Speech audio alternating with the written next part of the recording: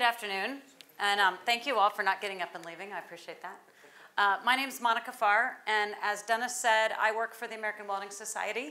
My position is Corporate Director of Workforce Development. So I head up our workforce development activities.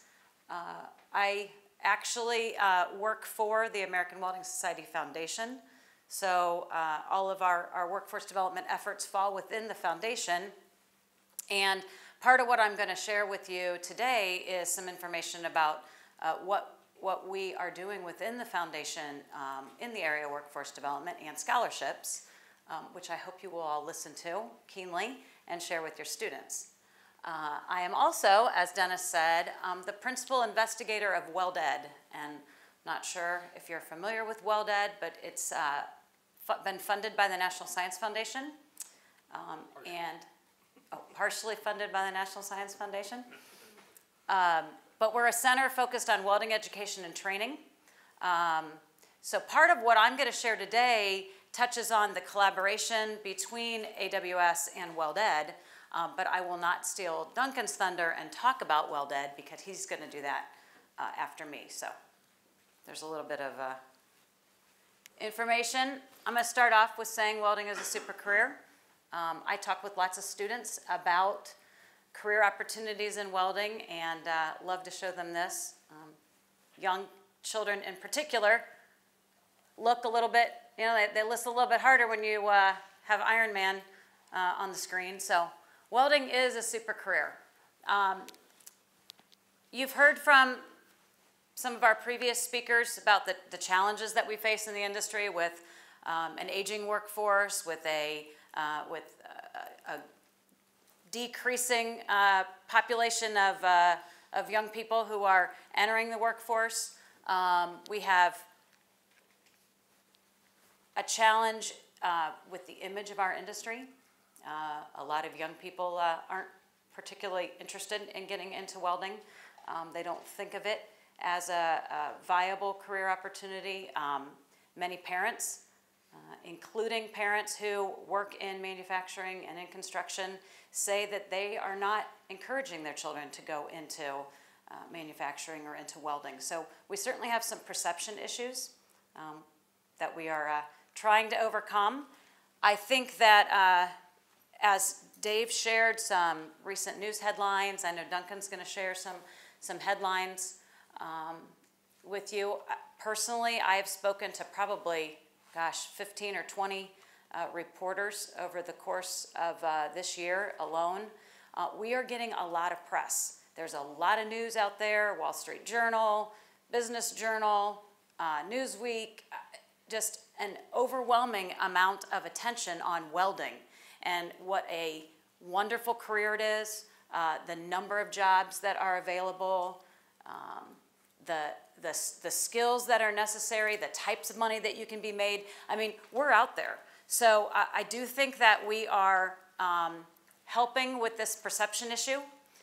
When you get some case studies out there that show a young woman or show a young man who looks a lot like everybody else, who works in welding and who is making a lot of money and talks about how much they enjoy their job and how challenging it is, that gets young people to think about, hey, maybe I can see myself doing that. So I think we're helping with the perception issue, but we still have some challenges ahead of us. Talking about how technology is advancing and how the skills needed by welders in the field today, those skills are growing, they're changing. Those welders have to be adaptable. They have to understand technology. They have to be able to work with robotics and computers. Those are some other challenges that we face as educators, right? You know, we've got to keep our programs current so that our graduates are truly ready to go out into the workforce and to work for that ever-changing and technology-rich industry. Okay, the other thing you've heard today is some numbers about the number of I'm going to go back because I don't want you to look at that while I'm talking. About the number of welders that are going to be needed, right? We've heard 400,000. We heard 150,000. We've heard 200,000. So if you're interested in knowing where that data is coming from, it's coming from the American Welding Society and WeldEd. We're the ones who have access to the economic modeling groups that can project employment into the future. Are all of those numbers, 400,000, 200,000, 100,000, correct? Well, at the time that they were quoted, yeah, they were correct. But just like technology is changing, these numbers change very frequently. And the economic modeling group that we work with is able to draw from 50-some data sources and provide us with reports. They could provide us with reports every day, and those numbers do fluctuate a bit. So I'm going to share with you some numbers, one report from March and one report from May. Today, let me say before I share these with you that if you would like any of this information, I can provide you the full report. I can provide you with the slides that I'm going to share. So at the end, I'll give you my email address, and you can let me know if you'd like to see the data. Okay, so that $400,000 number, where did that come from? Well, Dennis got that here. Okay, so the economic modeling data that we look at is based on standard occupational codes within the Bureau of Labor and Statistics, all right? If I look at these standard occupational codes here, and these are jobs that we know that require a welding skill, okay? I mean, we have welders, cutters, solders, and brazers. Well, yeah, they all have to know welding. And there's currently 342,000 of them. But there are other jobs like boilermakers, structural metal fabricators and fitters, structural iron and steel workers. These are welding machine setters and operators and tenders, plumbers, pipe fitters, steam fitters, sheet metal workers. They all need to know something about welding. Now, the plumbers, maybe not so much, but they're in that standard occupational code, and I can't pull out just the pipe fitters and the steam fitters. But anyway, this shows you here the number of jobs in each of these occupations that exist in 2014, or let me say as of May 2014.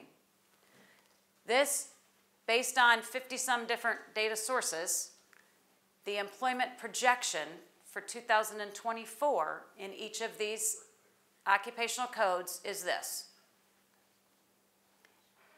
This column here is the difference between the jobs today and the jobs in 2014, okay? That's just jobs. So you can see all of them are projected to show a growth in the number of actual jobs. Now, what the jobs number does not take into account is any attrition, right? We know that people are aging and they're going to be retiring, and we know that there's attrition. So how many people are we going to need, right? We don't just need, yeah, we need to fill these jobs, but there's also people employed today that aren't going to be there come 2024. And that's what this number is down here. So the number of openings between now and 2024 is actually 405,000, okay? Now, the report that I have didn't break out each of the standard occupational codes. However, I had run a separate report for just these two welder codes. And so I know for a fact that the openings for just these welders is about 150,000, just shy of that. 145 to be exact. But that's where we're getting the 405,000, okay? So yes, we need a lot of people, young people, career changers, etc., to move into our industry. Here's some demographics about those seven standard occupational codes together. If you look at those categories, 96% are male, about 4% female. Pretty nice distribution here, not terrible. Kind of it's a decent bell curve. I cannot get from this data the average age of a welder. From 2001, we know that the average age of a welder was 54. We got that information from the US Census Bureau, and we're in the process of trying to get an updated number from them. So I will share that soon. I don't want to quote an average age because I mean, 2001 is a little old at this point. And we know we've gotten a lot of new people into the industry, you know, obviously people have gotten older. So I don't have that updated information yet, but here's an idea of where the percentage of the population falls in those standard occupational codes. Wage data, if I look at just the two welder categories, this is the median wage, and that's, you know, Department of Labor data. And when I show this number, I get an awful lot, especially industry that complains and says, there is no way. People make a lot more money than $17 an hour. I'm paying $35 an hour. You know, that's crazy. You tell a young person today that all they're going to make is $17 an hour, and we ain't get anybody into our industry. So anecdotally, we can share some higher wages, but you know, if you look at the DOL data, that unfortunately is what it says. If you look at all of those standard occupational codes together, so the Boilermakers and the pipe fitters and the sheet metal workers, it's a little bit higher median wage. Okay, so what industries are employing welders? Okay, so first let me say, if I look at the top industries that are employing all of those occupational codes, the Boilermakers and the pipe fitters and all that, the data gets really skewed because it tells you that they're all working in the HVAC industry. Well, okay, so I said, let's just look at those two welder codes, just those two standard occupational codes that are welders. And that tells us that the top industry employing welders is the commercial and industrial machinery and equipment industry. Second, machine shops. Third, fabricated structural metal manufacturing, sheet metal work manufacturing, shipbuilding and repair, oil and gas, field machinery and equipment, and then temporary help. Now that is for you know, nationwide. We can get this kind of data for a particular state or for a region of the country, and trust me, it would look a lot different, right? I mean, if we looked at Alabama, I'm sure shipbuilding is going to be #1. So we can look at and pull data on a much smaller regional level, but if I look at the U.S. as a whole, this is the top industries.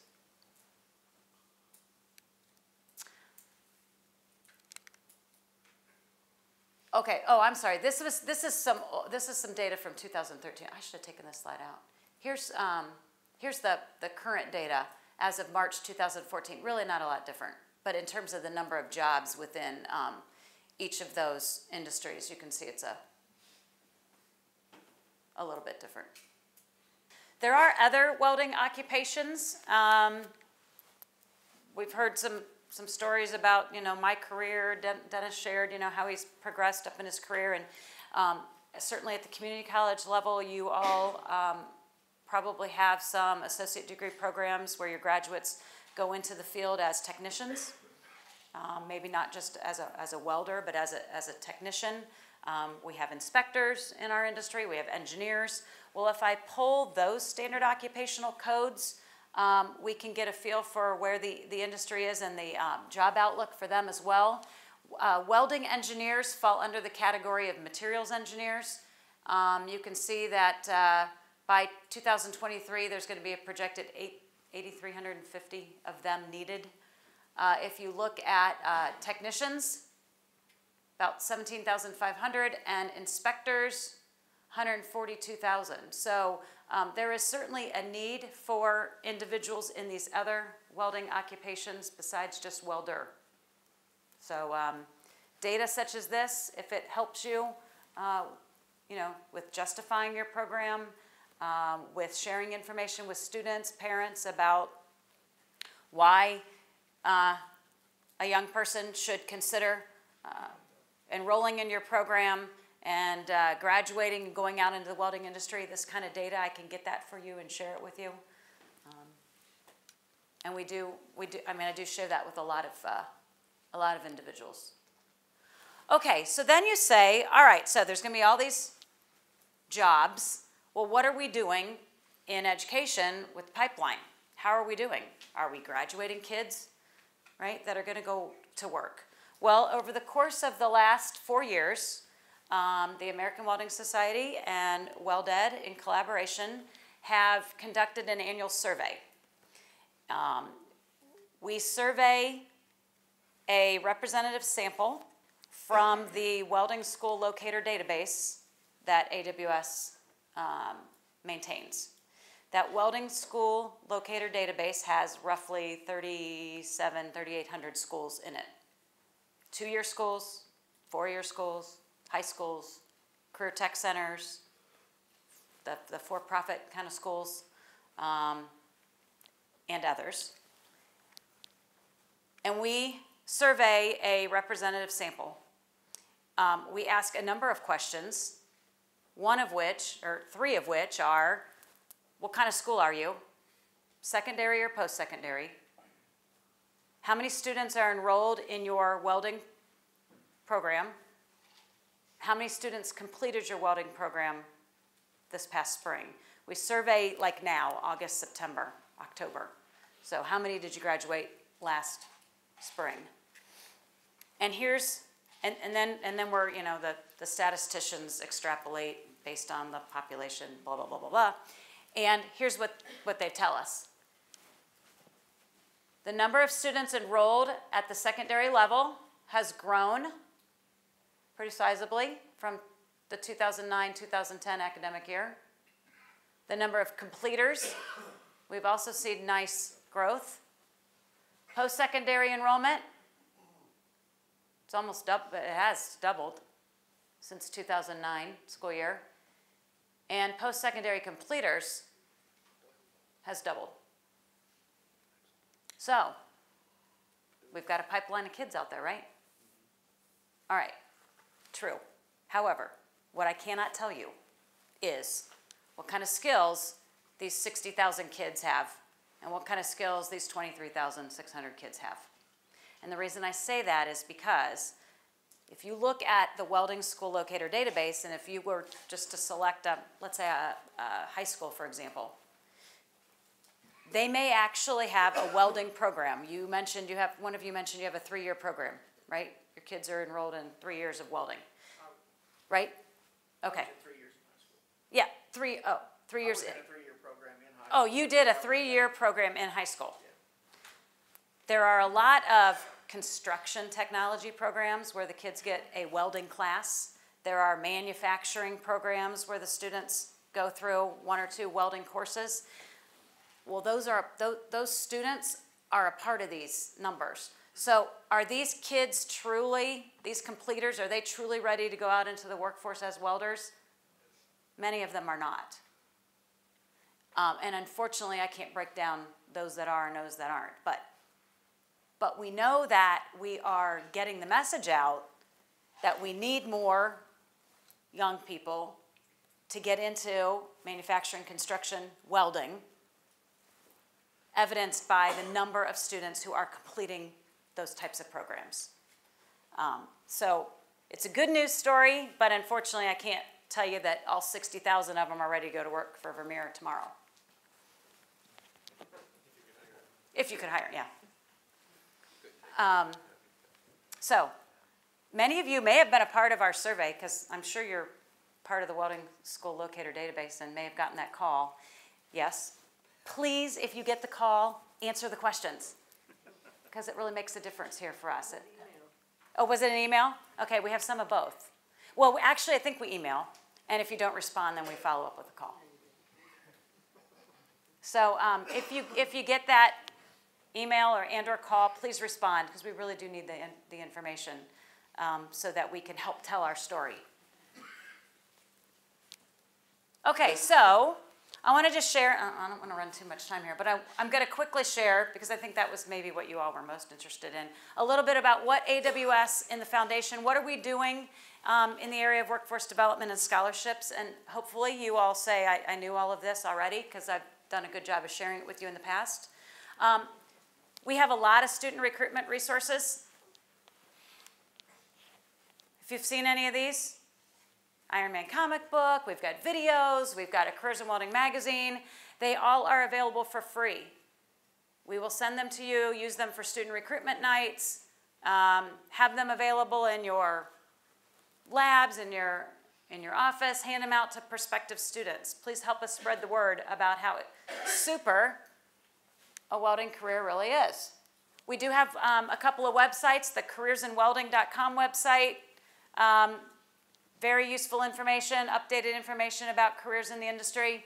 We have a jobs website where I would encourage your students to go look for jobs, see what kind of skills are needed, right, for the jobs in their area, so they have an idea of what they need to prepare themselves for.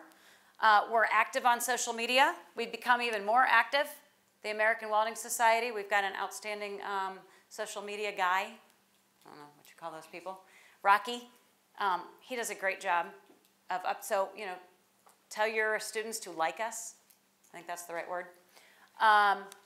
We have presentation materials that I'm willing to send you to use for student recruitment events. Well, you're hearing today about the support that we give welding education. You're going to hear from Duncan with WeldEd soon. In the past, we've issued 2 rounds of workforce development grants. Unfortunately, we do not have a solicitation open right now. But in the past, we've awarded about $108,000 to partnerships between education and industry. We have our Careers in Welding trailer. Not sure if you've seen it. It's on the road about 20 weeks a year. This is its 3rd year. It is equipped with all sorts of information about careers in the industry to get kids jazzed and excited about welding and tell the true story of welding. You can find out where we're going to be, our upcoming busy schedule at explorewelding.com. I just want to say a little plug for a couple of events we're going to, because I know they're in some of your areas and I could really use your help. So this trailer's on the road about 20 weeks a year. We go to large events. We've mostly have been going to state fairs. We hit the road in earnest next weekend. We're at the Ohio State Fair. Then we go to Missouri. If any of you are from Missouri, I desperately need some help with volunteers that help us staff the trailer. Talk to the general public, the young kids, their parents who come aboard. Talk to them about careers in the industry. Talk to them about your school and the program you offer. Because if we get them excited about welding and they live in Missouri, they want to know where they can go to school in Missouri. So we would love for you to be there to help us. Missouri, we go to Iowa State Fair. We go to the Colorado State Fair, the Kansas State Fair, the Sunbelt Ag Expo in Georgia, Tulsa, Husker Harvest Days in Nebraska. If any of you live in those states, please see me, because we could use your help. Minnesota State Fair, we're going there too.